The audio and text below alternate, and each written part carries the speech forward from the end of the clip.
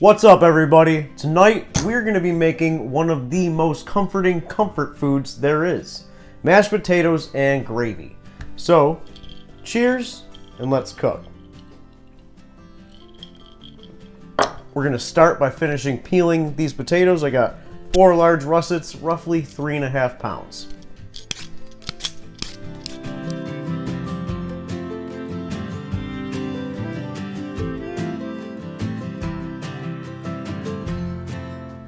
Time to dice. So we're just going to cut these guys into quarters. We're going to do roughly 1-inch pieces. Just a real large dice. That is going to help them cook uniformly. We are peeled and diced. Now we're going into a pot of water. Time to head to the stove. We're going to let our potatoes come to a simmer and let them simmer till they're fork tender. In the meantime, we will start our gravy.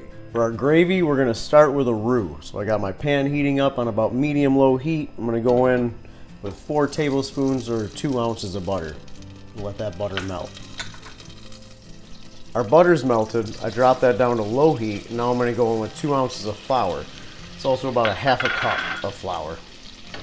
Just whisk that together. And I'll let that roux cook for about a minute. Our roux is cooked. Not really looking for any color on that. Just want to cook it so that you don't taste raw flour when it's done. I'm going to go in with 4 cups of turkey stock. Turn my heat up to high. Let that come to a simmer. Also going to go in with 2 teaspoons of rubbed sage. Just let that come up to a simmer. Just started bubbling away, so I'm going to turn my heat down. I'm going to season that with some salt and some freshly ground pepper.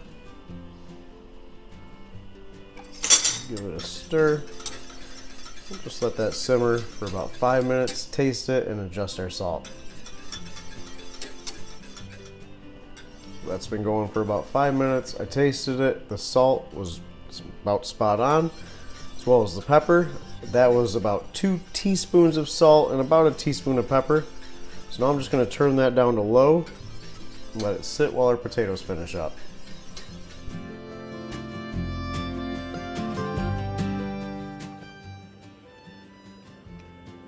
And we are good to go. So we'll get these potatoes strained, and then it's going to be time to whip them up. Potatoes are strained in our mixing bowl, so now we're going to add 3/4 of a cup of butter to that, and 1/4 cup of heavy cream. Season that with some salt.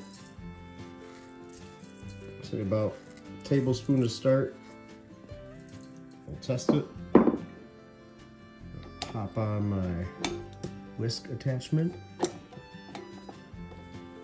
Start on slow until the butter is melted and then crank it up to high.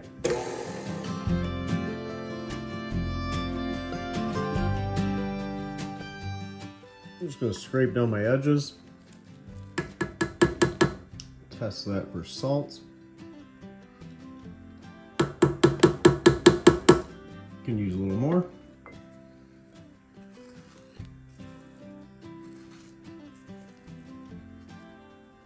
Should be good. One last whip, we'll be ready to go.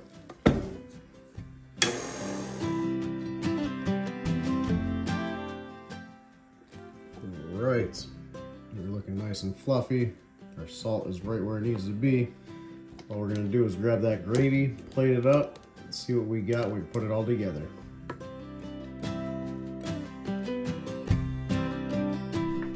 So we got some delicious mashed potatoes and gravy here. Guys, thanks for watching. Don't forget, hit that like and subscribe. Also, all the recipes are written out in the description right below the video.